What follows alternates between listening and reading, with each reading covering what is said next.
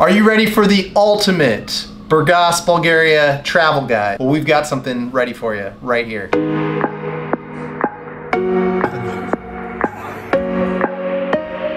So in this video on Burgas Bulgaria, we're going to cover it comprehensively. We're going to give you the ultimate travel guide for how to explore Burgas, where to stay, what to eat, what to do. A little bit of background on my experience in Burgas. My wife was born there. Her mom was from there. Her dad's also Bulgarian. I've been going to Burgas and Bulgaria since 2016. This little guy is also half Bulgarian. My wife can speak the language to a degree, although don't tell her I told you that. We've also done videos on why it's the most underrated city in Europe, and we featured Hotel Bulgaria, where we stayed this most recent time, in a video as well. We stayed at a few places around the city though, so we'll make sure to discuss all of those in the where to stay section of this video, so stay tuned. It's important to understand exactly where Burgas is situated though, right? Yeah. Did you like Burgas? Yeah, airplane. You landed in Burgas? Yeah. So it's one thing about Burgas to think about is when you actually travel there, it's a bit difficult to get there unless you're taking like Wizz Air. You could take a bus from Sofia, we've done that, or you can rent a car in Sofia, the main capital city, and get there that way. So it is a bit challenging to get to, but it's completely worth it, right? A lot of people talk about Sunny Beach, especially in the UK.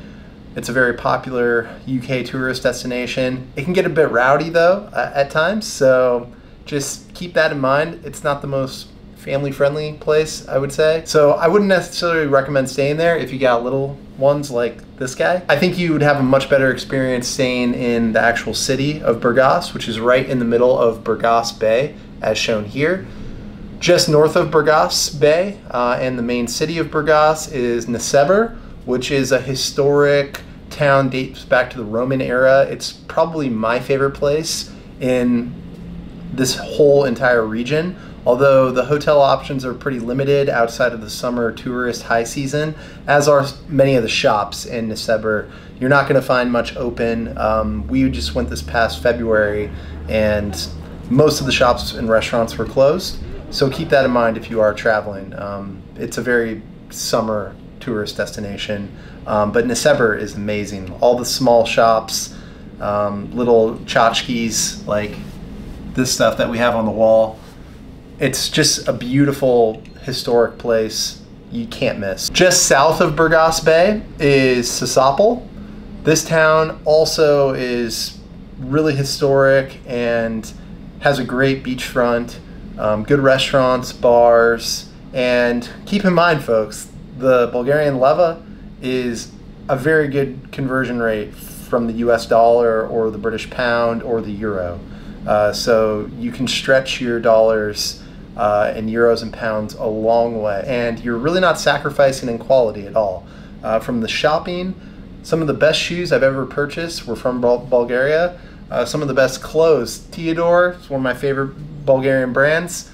They have just incredible menswear, and my wife loves shopping and getting lost in the city streets in Burgas. We're going to feature some of our favorite shopping destinations in this video. Burgas is an absolute gem on the Black Sea coast, and we're so excited to bring you this ultimate travel guide that I hope will help answer some of your questions, give you some ideas and inspiration, and help guide you in your travels along the Black Sea coast. And by the way, it's Burgas, not Burgas, or any other form of pronunciation that I hear on a lot of YouTube videos.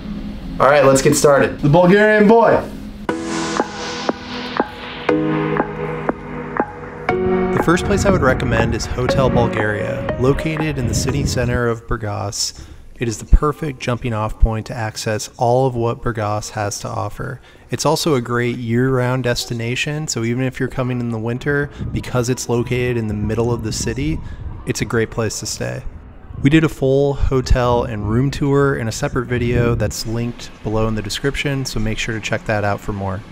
The next place I would recommend is the Grand Hotel and Spa Primoritz. We've stayed here multiple times on previous trips to Burgas. It is the best hotel in the city during the summer because the pool here and the quick access to the Burgas beachfront on the Black Sea are second to none.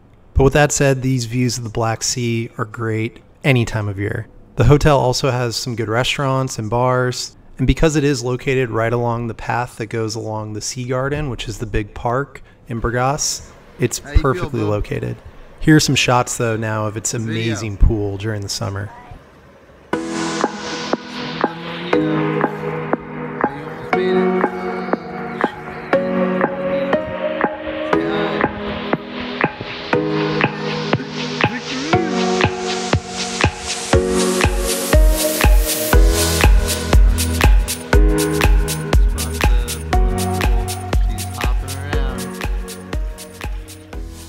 Finally, if you're looking for a more boutique experience also along the Black Sea, I recommend Villa Promenade.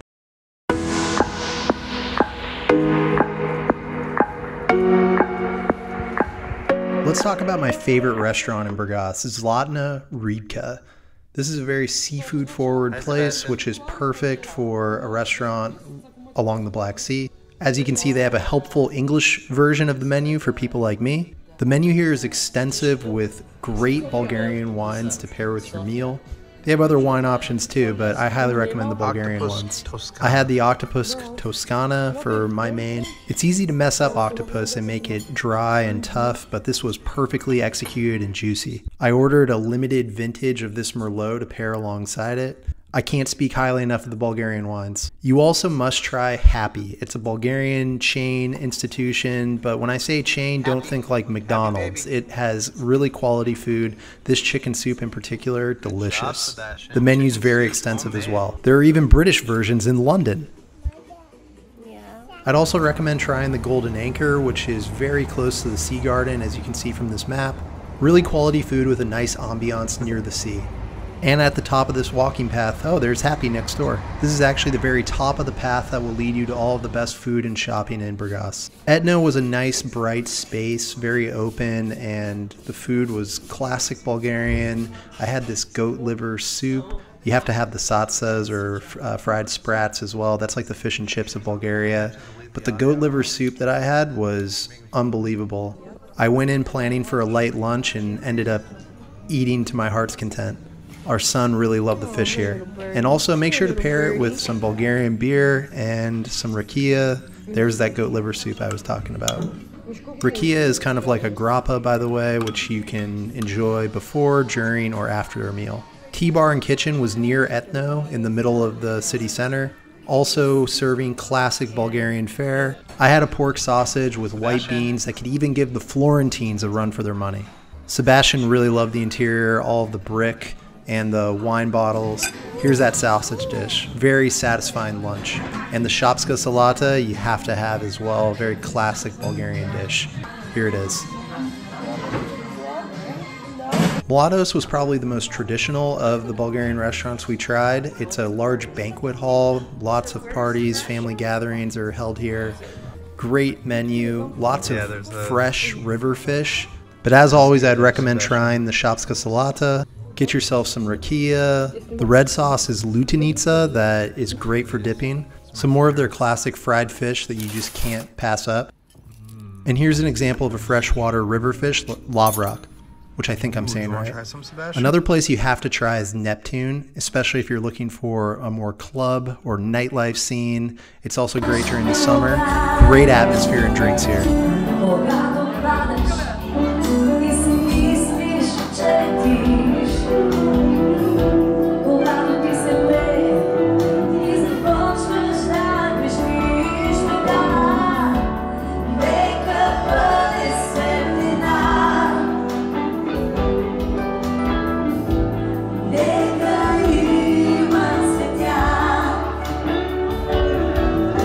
Make sure to stop in at a bakery too, specifically for banitsa. There are multiple great options across the city, and some you don't even need to go inside. You can just order your pastries or banitsa from a window. I love this nut stand as well. It's close to the Happy and Golden Anchor locations that we showcased earlier.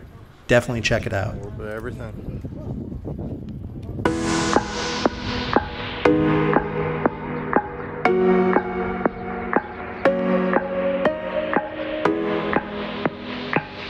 First place you definitely need to go is the Sea Garden. As a New Yorker, I would equate it to Central Park. It's like the Central Park of Burgas. But what it has that Central Park lacks is a view of the Black Sea. I mean, look at this stunning shot from the summer. You can walk out to the pier, enjoy the beach, or just walk along this promenade that's inside the park. On a nice day, everyone congregates here, music's played, and people are just out enjoying a great time in the sun.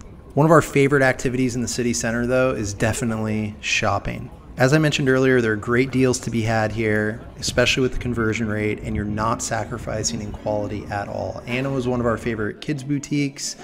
There are plenty of others across the city as well. I highly recommend just walking around, going into each of the stores and checking out the merchandise. This was one of my wife's favorite stores right in the city center. The salespeople are generally very nice and accommodating. There are just many good shopping experiences to be had here. There are good men's stores here too, but if you're like me, sometimes it's nicer just to sit outside on a bench, which they have plenty of as well.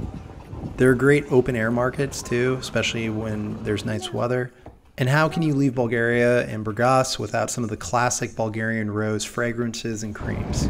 So make sure to allocate plenty of time for great shopping. Then I recommend going on a day trip to Nesebar, which we mentioned earlier. It's my favorite city in the region. It's on this little fortified island, lots of boats, marine life, great restaurants, especially during the summer. As I said, it's a little slower during the winter, but just look how clear this water is here. It's just a gorgeous, historic, beautiful environment. Day trip number 2 should be to Sozopel for the beaches. While there aren't many great places to swim in Nesebar, Sozopel has it all. You could go to Sunny Beach too, as I mentioned, but I think you're pretty good with just these two. We did it! We made the video. Take down the camera.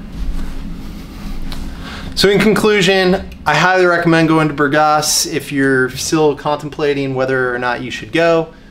It's definitely better in the summer with the beautiful weather along the Black Sea, but honestly, any time of year, it's really nice to just walk the city streets and enjoy the culture, the great food, the atmosphere, and the history. So what's stopping you? Go. You might even find little princes like this guy.